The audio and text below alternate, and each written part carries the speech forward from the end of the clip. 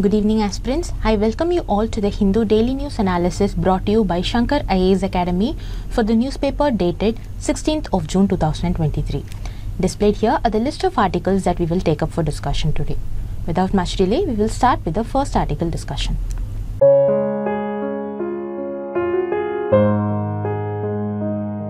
Now, take a look at this article from the text and context page.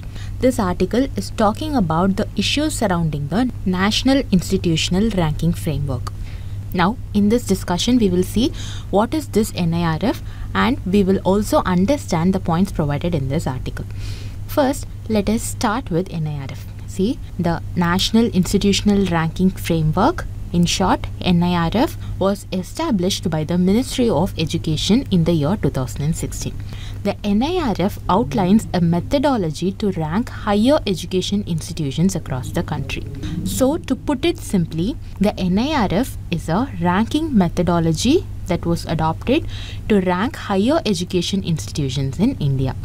Note that the NIRF ranking will be released every year by the Ministry of Education. Currently, the NIRF releases rankings across various categories. These categories include overall category, research institutions, universities and colleges. Apart from this, the ranking is also released for specific disciplines like engineering, management, pharmacy, law, etc. See, the NIRF rankings are an important resource for the students to know about the efficiency and position of higher education institutions in India. Now, how does the NIRF rank institutes? See, the NIRF ranks the educational institutes based on their total score. To determine this score, the NIRF uses 5 indicators and each of these indicators has a certain weightage. The 5 indicators are teaching, learning and resource, and this is provided 30% weightage. Then research and professional practice, this is having 30% weightage. Then graduation outcomes with 20% weightage, outreach and inclusivity with 10% weightage, and finally perception with 10% weightage. So these are the 5 indicators based on which the total score is calculated for a particular higher education institute, and the score in turn is used to rank the institute. Now moving on to see about the issues surrounding NIRF ranking. See, many academic communities have concern about the indicators. Particularly, many have raised a concern over the indicator of research and professional practices. This is because this particular indicator gives a lot of attention to bibliometric measures. Now, what is this bibliometrics? See, bibliometrics refers to the measurable aspects of research. To say simply, the bibliometrics are the statistical analysis of articles or other publications in journals that are published based on research output. For instance, the number of citations a paper receives is a bibliometric measure of its impact. Now, what is the problem with these bibliometric measures? Let's imagine we have a researcher who published an article in an international journal about his research on the origin of the coronavirus. According to this research, they claim that the virus originated from chicken meat. Now, just by looking at the publication itself, we cannot fully evaluate the quality or accuracy of the research. We need to consider other factors like the methodology that is used, the credibility of the data, and the opinions of other experts in the field. But bibliometrics, on the other hand, focuses mainly on the number of publications and citations. This doesn't take these qualitative measures into account. So, it is like only looking at the quantity of the papers without considering the quality. This is the major problem with the bibliometric measures. Now, coming back to the NIRF, as we saw earlier, the research and professional practice indicator of NIRF gives a lot of attention to bibliometric measures. That is, the particular indicator solely considers research articles published in international journals. and it sidelines other forms of intellectual contribution such as books, workshops, reports, and other such forms of work. So overall, the NIRF passively encourages researchers to focus on work that is likely to be published in international journals. As we all know, the international journals usually prefer the research work on topics which are of global significance. So, the NIRF passively discourages the work that focuses on national and local issues.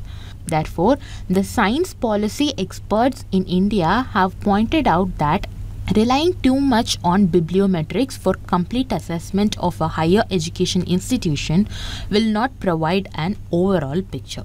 So, they advocate that government should adopt a more comprehensive evaluation methodology to assess the higher education institutions rather than relying solely on bibliometric measures. Now, moving on to see about the transparency of NIRF rankings. See, the NIRF rankings have some flaws. The experts say that there is no transparency about the source of data that is collected by the NIRF. Apart from this, there is no transparency about how the data is collected and how that data becomes the basis for the total score. Overall, the experts say that the NIRF is partly transparent as it shares its methodology, but the NIRF doesn't provide a detailed view of the data collection and assessment. To sum it up, the NIRF rankings provide some important data to the students about the higher education institutions in India, but there are some issues associated with the assessment methodology. Therefore, the government has to reconsider the evaluation methodology and it has to adopt a transparent and effective evaluation methodology to assess the higher education institutions in India. That's all for this discussion. With the learned points in mind, now we will move on to the next article discussion. Take a look at this editorial article. This editorial article tries to explain about artificial intelligence and the issues associated with it. We will see them in detail in this discussion. Before that, the syllabus relevant to this discussion is highlighted here. You can go through it. Firstly, what is an AI or artificial intelligence? See, artificial intelligence is the simulation of human intelligent processes by machines, especially computer systems. So imagine you're using a smart assistant on your phone. When you ask a question, it understands your query and provides relevant answers. It can also suggest personalized recommendations such as movie or music based on your preference. So AI basically learns from the data and uses algorithms to make predictions and assist users. So we can say that it deals with building smart machines which are capable of performing tasks that typically require human intelligence. Remember, AI systems are capable of exhibiting superhuman performance on only specific or narrow tasks. So such tasks include speech recognition, translation, and even identifying common objects like photographs. In some instances, they even exceed human performance in these narrow tasks. A very good example for this is the ChatGPT, which was released in November 2022. See, ChatGPT is a generative AI tool that uses a large language model to generate text. See, the large language model is basically a large artificial neural network that ingests large amounts of digital text to build a statistical model. At the basic level, large language models merely predict the most probable or relevant word that would follow a given sequence of words based on the learned statistical model. Currently, few LLMs are also being built by Google, Meta, Amazon and others. Writing could now be outsourced to them. Now, even though AI have such huge advantages, they are weak in integrating inferences across situations based on the common sense that humans have. We all know that common sense will make a human save his life in a life-threatening situation, but we cannot expect that in an AI. Luckily, this drawback can be addressed by another technology called artificial general intelligence. See, artificial general intelligence have intelligence that is not limited or narrow.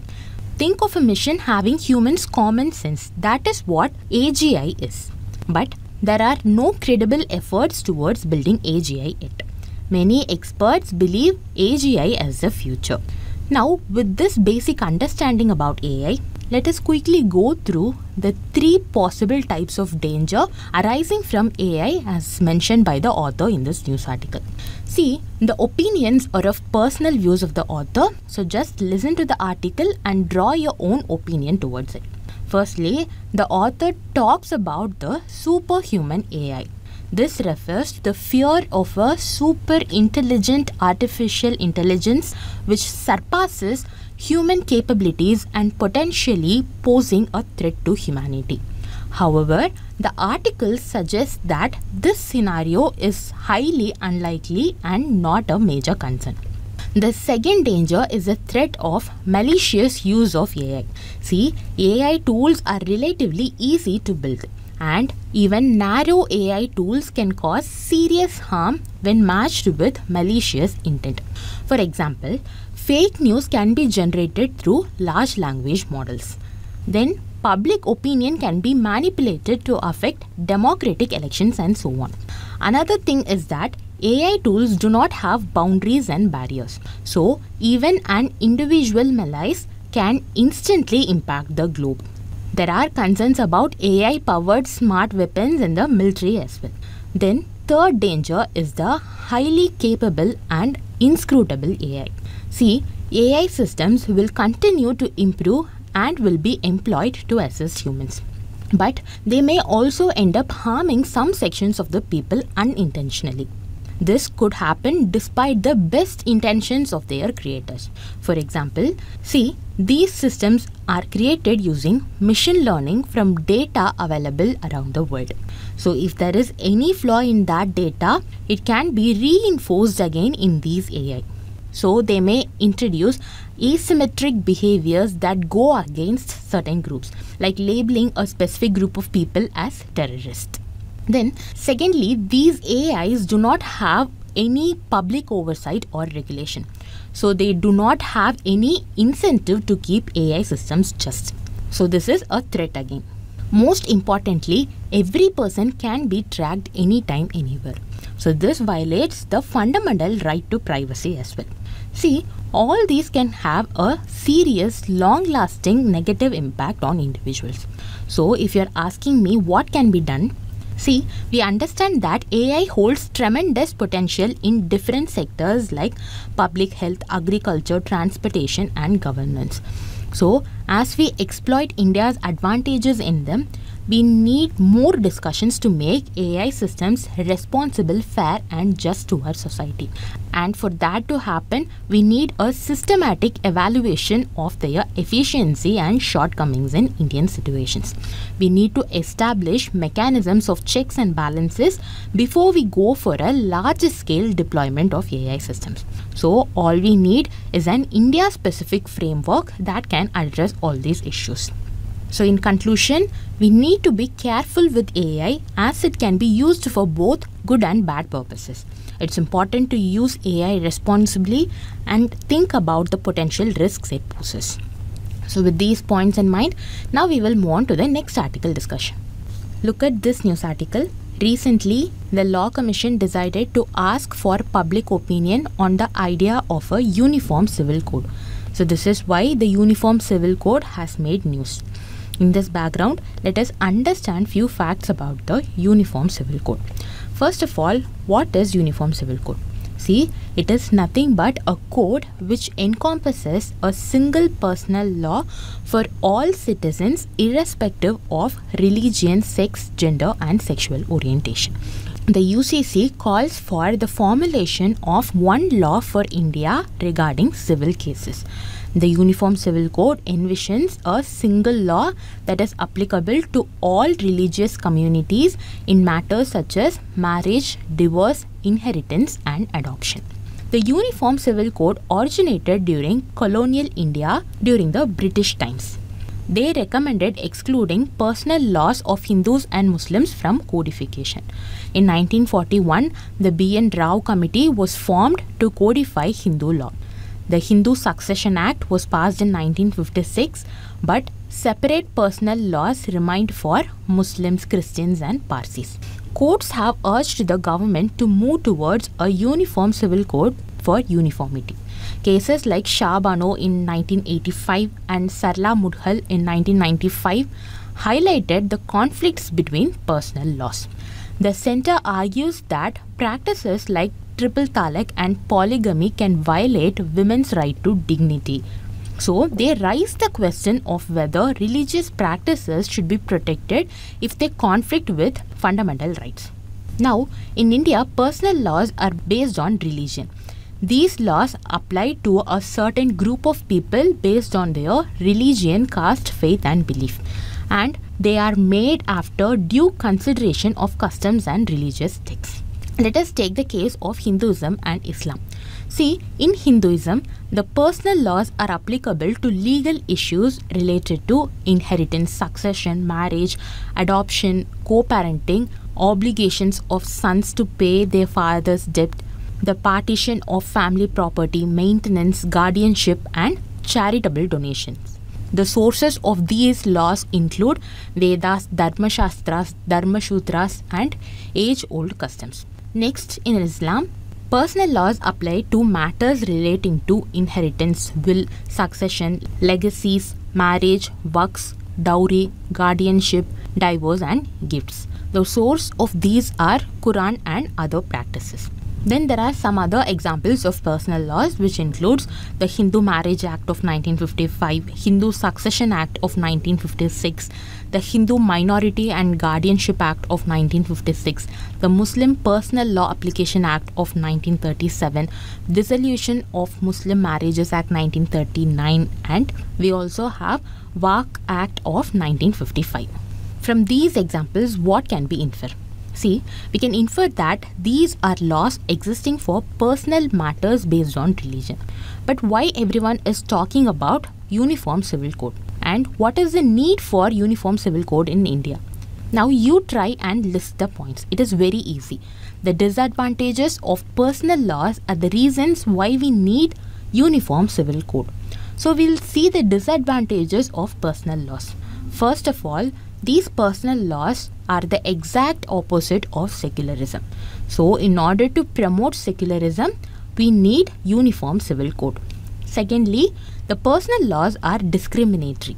Muslims are governed by Muslim laws and Hindus are governed by Hindu laws. These laws will not be the same. So, the benefits that are enjoyed by a person in one religion is different from the benefits that are enjoyed by persons in another religion. And this is discrimination, right? So, this is why we need uniform civil code. Thirdly, we need uniform civil code to promote women empowerment. See, some laws are extremely patriarchal and misogynistic. This leads to subjugation and mistreatment of women. So, in order to avoid this, we need a uniform civil code. Fourthly, overlapping provisions in different laws can be avoided. And finally, UCC will help accelerate the process of national integration and it would create a sense of oneness. Also, there are some challenges in implementing the uniform civil code. Firstly, there are diverse personal laws. Different communities have their own customary practices and this is within the same religion. For example, marriage rules differ between regions in India. Achieving uniformity is difficult due to these diverse practices. Then there is a lack of uniformity. Not only Hindus but Muslims and Christians also have different personal laws. The constitution itself protects local customs in certain regions. This lack of uniformity adds to the complexity of implementing a uniform civil code. Then there are communal politics. The demand for a uniform civil code is often seen as a form of majoritarianism or favoring one religious group over others. Communal politics and social reform are intertwined in the discussion around the uniform civil code. Then there are constitutional conflicts. Article 25 of the Indian Constitution protects the freedom of religion, and this conflicts with the principle of equality under Article 14. Balancing religious freedom with the need for uniformity poses a constitutional challenge. So in summary, the diverse personal laws, communal politics and constitutional conflicts present significant challenges in implementing uniform civil code in India. Now with the learned points in mind, now we will move on to the next article discussion. See this article, it is connected with the burning issue of the month, that is the sexual harassment complaint against the Chief of Wrestling Federation of India. This article mainly focuses on a POCSO case filed against the Chief of Wrestling Federation of India, Mr. Braj Bhushan Sharan Singh. POCSO case was filed against him for the offence of sexually harassing a minor wrestler. Now, the Delhi police have filed a cancellation report for this case as the minor wrestler has changed her stand. In this context, let us learn about the POCSO Act. See, POCSO stands for Protection of Children from Sexual Offences. As the name suggests, this law is all about protecting children from sexual offences. It applies to children who are below 18 years of age. The Act defines different types of sexual offences such as penetrative sexual assault and sexual harassment. One of the key features of the POCSO Act is that it provides for strict punishment for these offences. The severity of the punishment depends on the seriousness of the offence, and it could range from a minimum of 20 years imprisonment to death penalty. Now, let's talk about some important aspects of the POCSO Act. Firstly, it ensures that the identity of the victim is kept confidential. This means that the name and personal details of the child victim cannot be disclosed to the public. Only with the permission of a special court, the identity can be revealed. Another important point is that the Act is gender neutral.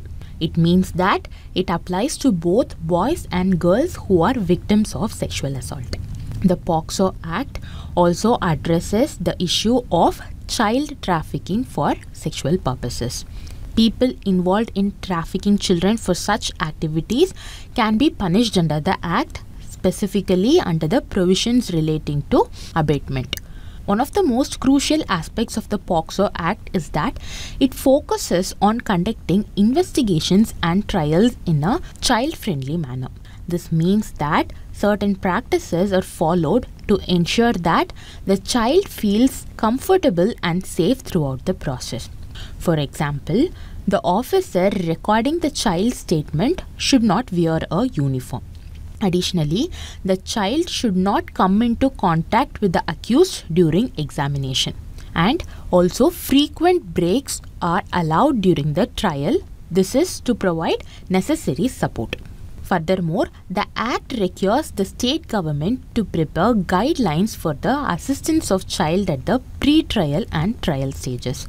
This can involve the involvement of NGOs, that is non-governmental organizations, and experts who provide support to the child during the legal proceedings. Lastly, the National Commission for the Protection of Child Rights and the State Commission for the Protection of Child Rights are empowered to monitor the implementation of the provisions of this Act. To help you understand these concepts better, I recommend watching the movie Gargi by Sai Pallavi. This movie shows the investigation process and trial for a POCSO case more clearly. So I hope this explanation has helped you to understand the key contents and features of the POCSO Act. So with the learned points in mind, now we will move on to the next article discussion. Look at this news article. The BIMSTEC summit is likely to happen by the end of this year. The key outcomes of this summit will be adoption of Bangkok Vision 2030, and also there will be the signing of Marine Transport Agreement. See, Bangkok Vision 2023 is a document which would give directions to the organization, and it envisions to make the region prosperous, resilient and open. So in this context, let us learn about BIMSTEC in prelims perspective.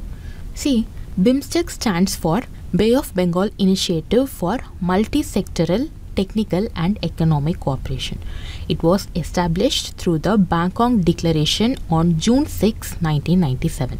The BIMSTEC Secretariat is located in Dhaka, Bangladesh. Now, let's take a closer look at the members of BIMSTEC.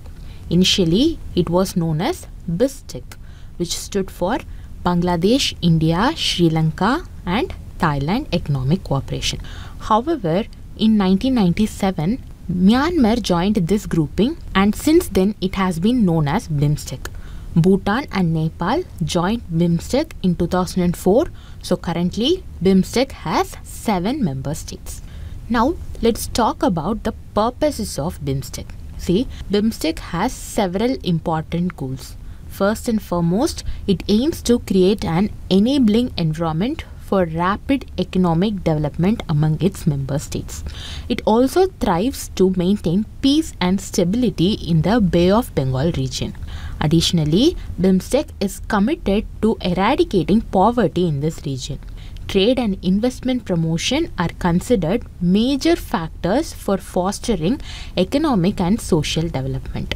So, BIMSTEC works towards promoting these aspects. Lastly, BIMSTEC encourages active collaboration and mutual assistance on matters of common interest in various fields such as economy, society, technology and science. Moving on to the chairmanship of BIMSTEC. It rotates among its member states in alphabetical order based on their English names. Bangladesh had the first chairmanship and currently Thailand holds the membership. Thailand has proposed the Bangkok Vision 2030, which is the document that outlines the direction and goals for the organization. This is what this news article was also talking about. It focuses on sustainable and balanced growth, enhancing regional interconnectedness, thereby involving all stakeholders and strengthening BIMSTEC internally. So, to summarize, BIMSTEC is a regional organization comprising 7 member states. It was established through Bangkok Declaration in 1997. Its purposes include promoting economic development, peace, stability, poverty eradication, trade and investment, as well as collaboration and assistance in various fields. The chairmanship rotates among member states and currently Thailand holds the chairmanship and has proposed the Bangkok Vision 2030 to guide the organization's effort towards a prosperous and resilient Bay of Bengal region. So I hope this overview of BIMSTEC would have helped you to understand about this organization and its goals. With the learned points in mind, now we will move on to the next article discussion. Look at this article. Bob Bickard, former communication chief at Asian Infrastructure Investment Bank, has made allegation against China. He said that AIIB is serving only the interest of Communist Party of China. He also said China is having a greater influence in AIIB and it is lending primarily to countries which are targets for the China's Belt and Road Initiative. In this context, let us learn about the Asian Infrastructure Investment Bank. See, this bank was established in 2016 with 57 founding members. And currently, it has 103 members. That means it has grown quite a lot since its inception. One interesting thing about Asian Infrastructure Investment Bank is that it represents a significant portion of the world's population and economy. It represents 79% of the global population and 65% of global GDP. That's quite impressive. In fact, it has even been granted permanent observer status in the UN General Assembly and the Economic and Social Council. The headquarters of the Asian Infrastructure Investment Bank is located in Beijing, China. And here's something worth noting.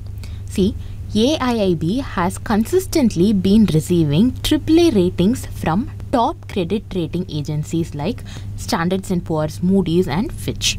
These ratings indicate that AIIB has good fiscal discipline and financial management. Now, let's talk about the main aim of the Asian Infrastructure Investment Bank. See, the primary goal of this bank is to aid infrastructure development in the Asian region. Although it focuses on Asia, it has members from all over the world. One interesting aspect is that the Asian Infrastructure Investment Bank aims to reduce dependence on pro-Western institutions like IMF and the World Bank. So, it provides an alternative source of funding and support. AIIB holds 3 core values: lean, clean and green. These values highlight their commitment to efficiency, transparency and sustainability in their projects and operations. Now let's move on to discussing the shareholders of Asian Infrastructure Investment Bank.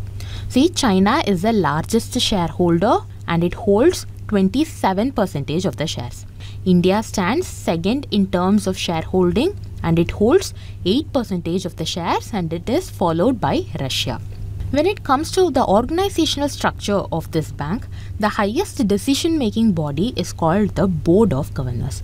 They are responsible for making important decisions regarding the bank's operation.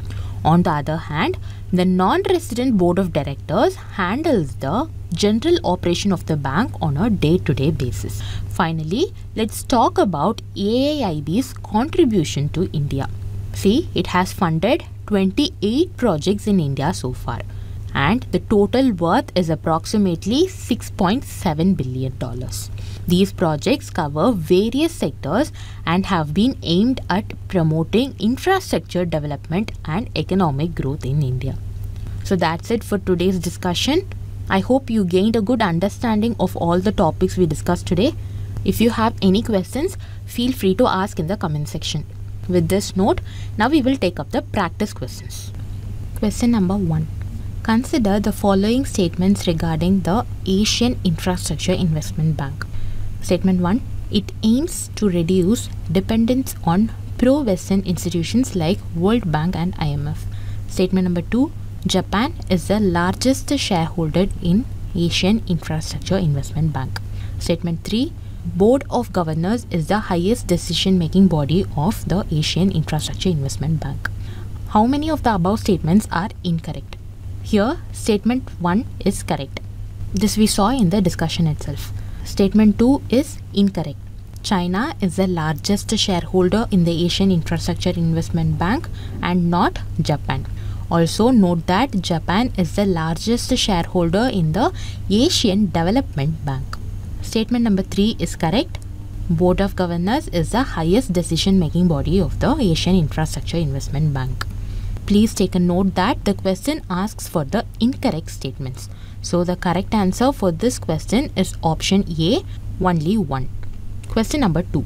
Consider the following statements regarding POCSO Act. Statement number 1.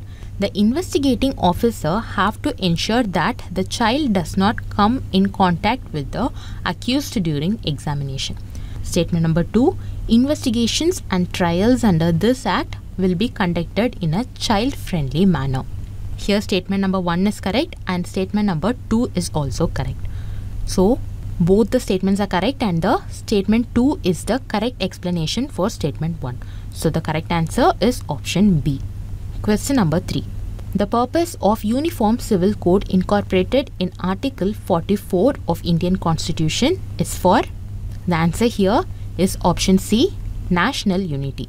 Article 44 in the Directive Principles of State Policy tells that the state shall endeavour to secure for the citizens a uniform civil code throughout the territory of India, and this is incorporated to include national unity among the people. See, this is the quiz question. Based on the discussion we had today, you will be able to answer this question. Read the question carefully and post the answers in the comment box below. Displayed here are the mains questions for your practice. Interested aspirants can write the answer and post it in the comment box below. If you found a video to be useful, hit the like button, share it with your friends, subscribe to the channel. Happy learning.